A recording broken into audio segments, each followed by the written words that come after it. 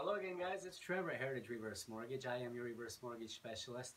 I am excited to announce that we are on the verge of getting our Florida and Oregon licenses. I have a lot of clients from my previous company in these states, and so I'm excited to be working with these people again. And so by the end of 2019, we will be licensed in Utah, Colorado, Nevada, Florida, and Oregon, and more to come, of course. But if you have family or friends in these areas that need help with the reverse mortgage, I would love to help them.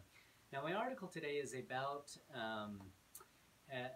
a conversation I had this week with a client. A gentleman just walked into my office. He wanted to get information about reverse mortgages, and he began to explain to me that he had had multiple conversations already with the local banks and credit unions, and he was starting to get really frustrated because everybody he talked to didn't seem to have the answers of how reverse mortgages work, how they would affect him.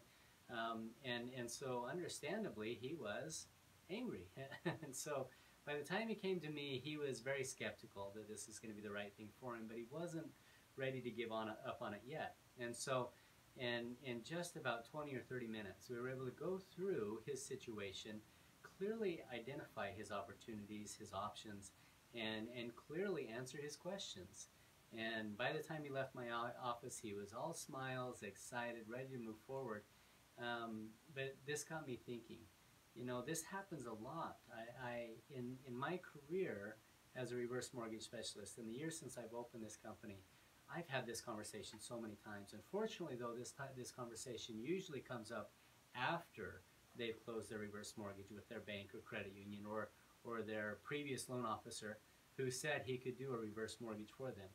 The problem, guys, is that the majority of loan officers out there that are doing reverse mortgages aren't really doing reverse mortgages that often. They do maybe one or two or three a year, just as, you know, clients happen to fall in their lap. And the problem with this is that they don't have the expertise and the understanding of how reverse mortgages work to be able to give you the information you need to make the right decision. And so often what ends up happening is they make recommendations, they set up a loan that just isn't the right fit for you. And so long term, you're left with questions or surprises or issues that unfortunately at that point you either can't change or it's very hard to change. And so in my article, I make the example. If you go to a doctor and you need a brain surgery and he says, oh, sure, I do those once in a while, I think we should be able to take care of you. You don't leave with a lot of confidence. Now, I know mortgages is not the same as brain surgery, right? It's not life or death.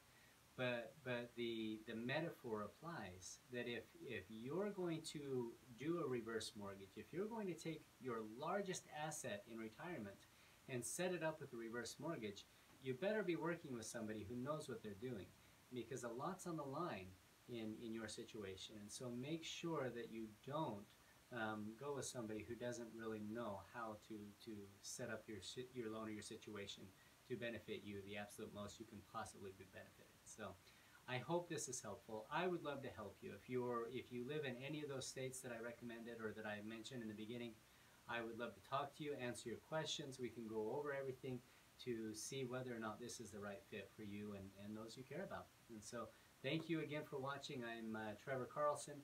Heritage Reverse Mortgage is my company. My phone number is 435-359-9000. You can email me at trevor@heritagehl.com or visit us at heritagereversemortgage.com. Thank you, and we'll talk to you soon.